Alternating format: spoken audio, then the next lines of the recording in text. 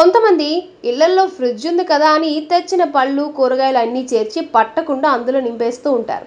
అలా చేసినప్పుడు కొద్ది రోజులుగా అవి నిల్వ సంగతేమో కానీ త్వరగా పాడవుతూ ఉంటాయి. ఇలా ఎందుకు జరిగిందో తెలియక సతమతమవుతూ ఉంటారు. అలాంటి వారు చింతించాల్సిన పని లేదు. ఫ్రిడ్జ్లో పళ్ళు కూరగాయలు నిల్వ చేసుకునేటప్పుడు కొన్ని జాగ్రత్తలు తీసుకోవాలి. అవేంటో ఇప్పుడు చూద్దాం. మార్కెట్ నుండి కూరగాయలు పళ్ళు తెచ్చిన వెంటనే అన్నీ కలిపి ఫ్రిడ్జ్లో ఒకే చోట భద్రపరచకూడదు. వేటికి అవి విడదీసి విడివిడిగా రంధ్రాలున్న కవర్లలో పెట్టుకోవాలి. దీనివల్ల గాలి సర్క్యులేట్ అవుతుంది. ఫలితంగా అవి ఎక్కువ సమయం తాజాగా కూడా ఉంటాయి. ఉల్లిపాయలు, టమోటా, వెల్లుల్లి, అరటిపళ్ళు మొదలైనవి ఫ్రిడ్జ్లో పెట్టకూడదు. బంగాళదుంపలు మొదలైనటువంటి వాటిని కూరలు చేసేందుకు ఉపయోగించే వరకు కడగకూడదు. అప్పుడే అవి ఎక్కువ కాలం నిల్వ ఉంటాయి.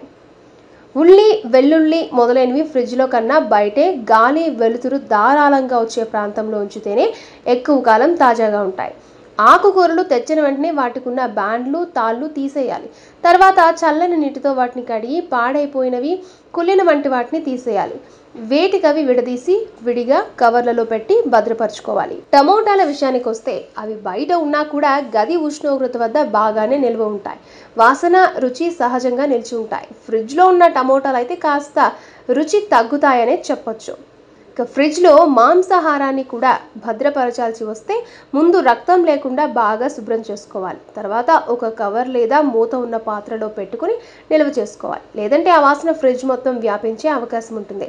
అలాగే శుభ్రంగా లేని మాంసం ఫ్రిడ్జ్లో పెట్టడం వల్ల మిగిలిన ఆహార పదార్థాలు కూడా తొందరగా చెడిపోయే ప్రమాదం ఉంటుంది. ఇక క్యారెట్లు, బీట్రూట్లను వాడే ముందు మాత్రమే తొక్క తీయాలి. అలా అయితేనే వాటిలో తేమ ఎక్కువ కాలం నిలిచి ఉండి తాజాగా ఉంటాయి. అలాగే కూరగాయలు, పండ్లను కూడా ఫ్రిడ్జ్లో ఒకే చోట ఉంచడం కూడా అంత మంచిది కాదు. ఎందుకంటే బాగా పండిన పళ్ళ నుండి ఇథిలిన్ అనే గ్యాస్ వెలువడుతుంది.